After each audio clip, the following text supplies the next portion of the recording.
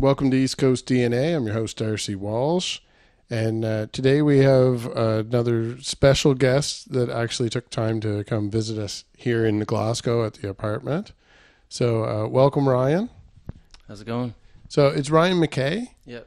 And you're originally from the Pictou County area. Yeah, I was born in New Glasgow, and I probably moved away when I was 4 years old or so. Grew up in North River, outside of Truro, and lived in the city for a while, and now I live in Elmsdale. And when did you yourself start into music? We had a little chat here before we start recording. I know a little bit of your history. I was probably 14, 15. My mom knew I wanted a guitar, and we dug out my aunt's old acoustic that was barely playable out of the attic, and I was pretty hooked right away. And yeah, I just kept at it, and here I am. And so you mentioned in the original communication when we were chatting back and forth to your previous band, The Age, and we did just have a little chat about that, but maybe for our viewers, if you want to give just a little bit of a recap of The Age and a little bit of background on your musical career there. Yeah, so The Age, we were all brothers. We were really close, and we spent a lot of time in the studio, and we were just going hard at it for a while there. But I think that was probably back between, I'd say, 2012 to 2016, I guess, or 2017 maybe. But yeah, we released a few albums, and they still hold up to this day. We had some shows with Garrett Mason, and we did pretty well.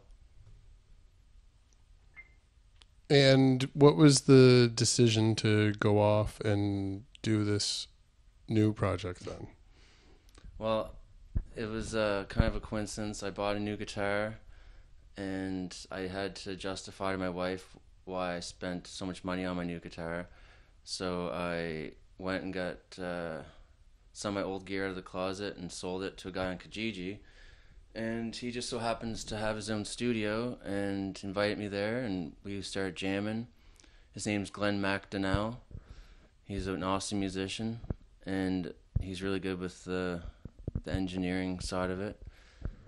And yeah, we just started practicing some stuff together, and I bring some tunes to him. And the latest song that we did was Easy Now, and he's featured on that on drums and bass.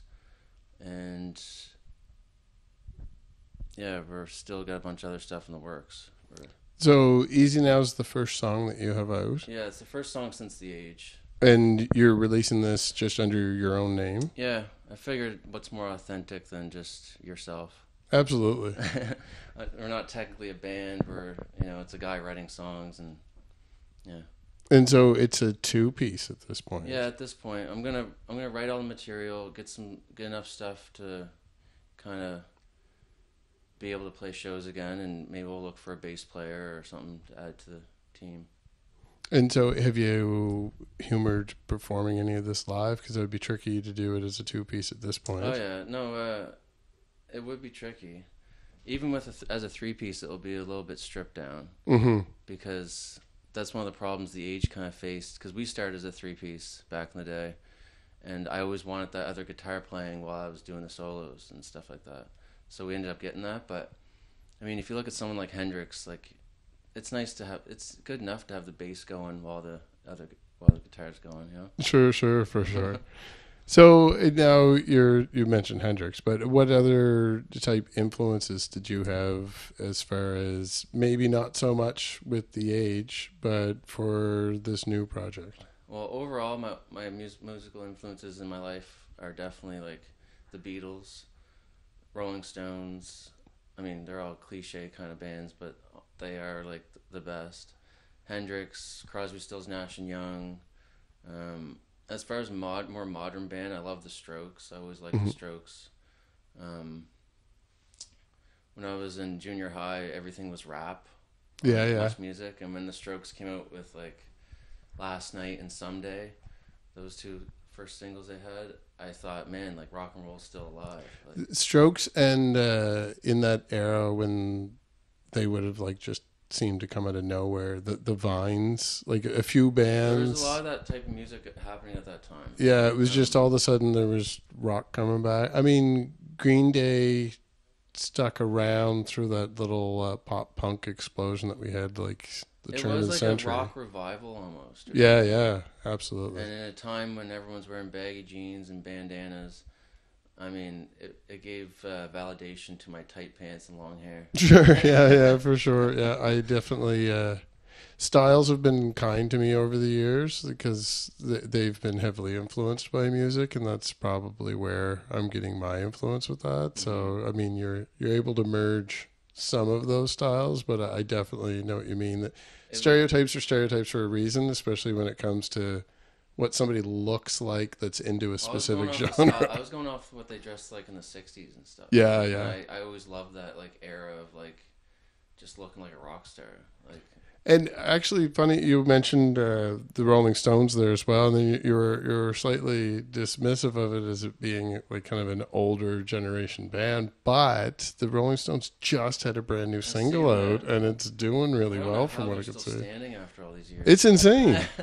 So I mean that's they were one of the hardest partying bands. Oh, I know. They did everything you're not supposed to do if you want to survive, and they're still out there. Yeah. They probably made a deal with the devil somewhere along the way. Their blood's been pickled. It's just they're just going to stick around forever, apparently. It's a nice thought, though, that you still have like another like 40, 50 years left in your musical career. I sometimes wonder if like it's a blessing and a curse to be going that long. Yeah. I'm People sure. want to hear the song that you wrote 40 years ago. Yeah. And you probably want to play your new stuff, but generally people are going to the show to hear your old stuff. Oh yeah, but the advantage is they could get away with just the one single and then do a tour off that if they really wanted to. No, I don't know if they wanted to really tour at this point. I'm stoked they're still around. Yeah, no, it's awesome. I liked it when what's his name? Mick Taylor was in the band in the early 70s. I like that era. And obviously Brian Jones. Brian Jones formed the band, and he passed away in, I think, 69, around there. So would you credit your influences from that era of music? Is that something that you were exposed to at a younger age, or? It's weird because actually, I think it was grade 8. I was going to do a music project, and everyone was doing Limp Bizkit or Eminem or Blink-182, and my dad, of all people, he's like, "Did you ever hear the Doors?" And I was like, "Who are the Doors?" Oh, well, there you go. If you could say Who Are the Doors, that's an awesome project to do. So I did the Doors for a music project in grade 8, and everyone was like looking at me like I had two heads, but personally, I became like, because I read a book on the Doors and Jim Morrison and all that to do the project on, and it really allured me into that whole mysticism and like, because the Doors are more than a band. They're, the Doors itself, the band name means the doors of perception. It comes from that Aldous Huxley, which is obviously about opening your mind and.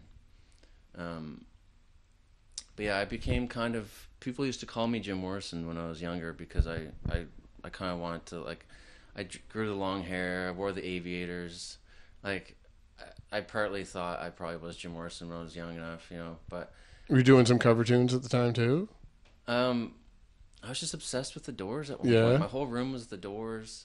Like, I really just fell in love with the whole, I thought Jim Morrison was like just like the epitome of front man, Did you have the flag on the wall within like the topless Jim Morrison? I had a different one. It was like the whole band. I had a flag with the whole band on it, but it really opened my eyes to like the other side in a way. I know the song "Break on the Other Side," but it really did open me to that whole world, for sure. And now, maybe you don't want to get too much into it, but before we started recording, when we were talking about kind of transitioning from the age into your solo stuff, you did also, it kind of parallels the influence there a little bit. You did have some substance abuse, I guess, at some points. Like, I mean, we're talking alcohol here. Yeah, I used to be quite the party animal back in the day. Late nights and... I mean, I thought it went hand in hand with rock and roll. Mm-hmm. It easily can. It doesn't have to, though. No, it definitely doesn't have to. And that's one thing. And the reason I wanted to bring it up is that you've been sober for Yeah. a while So I now. don't drink anymore. This month actually marks a year of not drinking. Um, I have nothing against it, but I just find overall my quality of life is better. I'm happier. I can have fun. I don't need to be drinking to have fun. Um, that song "Easy Now" is the first song I've ever done completely sober, and it feels good to I got to a point where you're taking substances to feel free, Hmm. but are you free if you need the substance to feel it? Yeah, that's a very intelligent way of looking at it. You're not free. You're a slave to the substance, Hmm. whether it be drinking, smoking weed, whatever it is. Um, and there's nothing wrong with some of that stuff, and there's nothing wrong with experimenting, and there's nothing wrong with everything in moderation. But I'm an all or nothing kind of guy, and I just like to, go with the natural these days. And so, with the newfound sobriety, and I mean, congratulations, a year is very noteworthy. And so, hopefully, it's not too much of a struggle at this point. No, And it maintain honestly, it's not even it's easy at this point. So, I still drink non-alcoholic beer every now and then just because I miss yeah, beer, yeah. and you know, That's one thing in the landscape of the music scene, and anybody that's listened to enough of these episodes has heard me offer my different opinions. But, and I mentioned it to you, it may appear to a lot of people that I don't drink at all, and some people think that maybe I don't drink because I had some type of an issue. But people that are around me enough have seen me have a drink or two here and there, mm, and it's kind of that approach of I don't feel like I need to have a drink to have a no, good time, and no. it's freaking expensive. Oh yeah, And no. the older we get, the longer it takes to recuperate. So I mean, there's a lot I of can't cons. come back like I used to. Yeah. Do you find that having that? Well, obviously, it changes your lifestyle in general, but going back into the music where you had a little bit of a break from it as well. Did you find your songwriting approach was different You know because what? of that? I actually find it so much easier to craft songs now. Yeah. Like when I was younger, I used to think that substances and alcohol were like what you need to be creative. Mm-hmm. But once I stopped using stuff, I found that the creativity was like exponentially more. Like it's weird. I never used to think like that, but ever since I stopped drinking, it's like looking back, drinking was kind of like a block to my creativity. Yeah, it kind of get.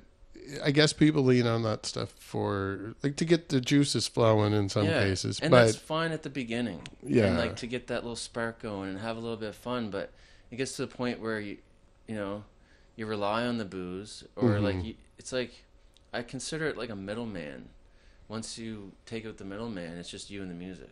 Yeah, oh yeah, absolutely. Like, because if you can't enjoy yourself without those things, then it's taken on its own life and its own It's not different good. thing. And I mean, in the music industry, it's a known thing that people go too far with that stuff. Yeah, I am very pleased to say that over the last couple of years of me mentioning this stuff, I'm a little bit more aware when I go and record myself offering an opinion of how I act afterwards, which is just going to identify to myself that I'm a hypocrite if I do something differently. But I did notice that the venues have offered a lot more options than they used to when you're going to see a concert. Yeah. It's a lot more when you go up to a counter and you order pop, and the only other options are apple juice or orange juice. Like sometimes you feel kind of like a child in those. I went to see my buddy's band, McGrath, his band Shadowfolk. I seen them at the Carlton about a month ago or so. Mm-hmm.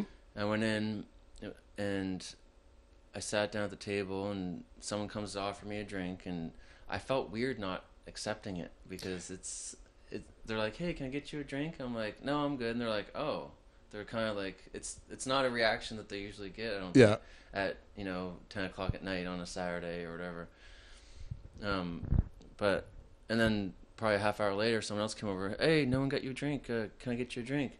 And I just made a joke. I'm like, I've drank enough for a couple lifetimes already. I'm good. Yeah. Like, thanks though. The non-alcoholic beer is cheap enough that it's worth just as a prop to keep people away from that too. You shouldn't have to at all, but I mean that works. Sometimes it's like, I get it, because when I was younger, it was a social thing, and it's like that social anxiety of being around people and in a crowd and stuff. It eases that, and it eases it. Oh, absolutely. I go to a lot of the, like, anybody that follows our social media channels is probably where I go to way too many live performances. Anytime I can, I go out. So a lot of those I do end up going by myself, because you can't possibly find anyone that can accommodate that type of schedule, right? Yeah. Like, even the bands can't go out every night, right? But I will order like a mocktail or something just to have something to do while I'm sitting at the table too. Like, just... Yeah, well, it gives you something in your hand. And it takes away that, like, awkwardness of, like, I don't know. I'm sure there's a psychiatrist out there that has a better way of us handling this. There's probably some, like, root cause to why you feel the need to hold something when you're in public. But well, when I was first quit drinking last December, my buddy invited me to this little house show, and I was like, okay, this is, like, one of the first social drinking events that I'm going to have to go to and not drink. And I brought non-alcoholic beer with me just because I knew that being so new to not drinking, I knew that it was going to be just habit to want something in my hand. And my buddy's like, what are you drinking? I'm like, it's actually non-alcoholic.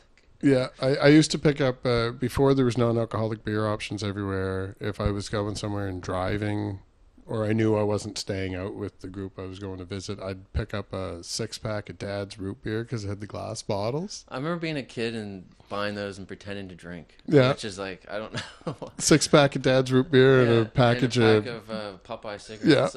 Yeah, perfect. Actually, I saw, it wasn't Popeye cigarettes, but candy cigarettes for sale in Pictou. Oh, yeah? Just along the waterfront there like a week or two ago. I was tempted to pick up a couple bags. They came in a little pack and they had the little red ends. Yeah.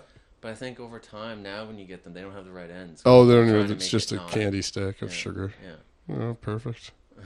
They were classic though, and like I remember sitting down, actually being in this area. Like that was my Nan and Papa grew up they lived over in Stellarton there, and we used to walk down to Main Street in Stellarton and get like a 6-pack of Dad's root beer, and we'd buy those candy cigarettes and sit there to pretend. I don't know why we thought that was cool at like 10 years old, but like...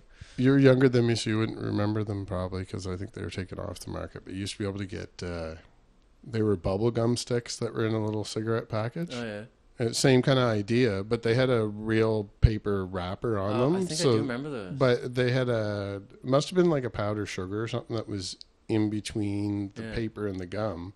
So when you had a fresh, dry pack, if you put it in your mouth and blew out, it would send out a puff of smoke because it was just like the sugar powder coming out. I don't remember that. I guarantee they took those off the market because it looked way too much like they were really smoking. I feel like I remember the packaging, but I don't remember the actual... Yeah. Because I remember there was ones that had the actual paper. Someone showed me at one point or something. Yeah. Yeah, that's pretty good. See, now anybody watching this, like, how does that have anything to do with music? We're going to end up finding a way for you to market it. We're going to have little bubblegum cigarettes with your logo on it. A QR code for your single on the back. Yeah, exactly. You just wait out there, people. That's exactly what you're... And you're going to end up buying them at one of these shows. So what is the next step then? You have a few songs that you're kind of working on, but nothing... Ever since I kind of did that first song, it's really kind of made me realize that it's not over. It's just the beginning. Mm-hmm. It's like, I guess the genesis of the new age of whatever this creative thing is. But, I got a bunch of other songs. I don't know, it just sparked something in me, and something that was kind of laying dormant for a while. And I've always been writing, but it was kind of a hard pill to swallow when the band kind of went our own separate ways. And I have a 3-year-old daughter now, so I'm busy taking care of her, raising her, but my escape now is the studio. And just going there and being creative and working, and I got a bunch of songs coming. They're just in the works. It sounds like you spent a lot of time kind of getting your house in order, whether or not you realized that's what you were doing. Yeah. I was kind of getting myself put back together after years of abuse. And so now you're at this new launching point. Yeah. So where should we direct people if they want to follow you online to see what else you have coming up in the next few months? RyanMacKay.bandcamp.com.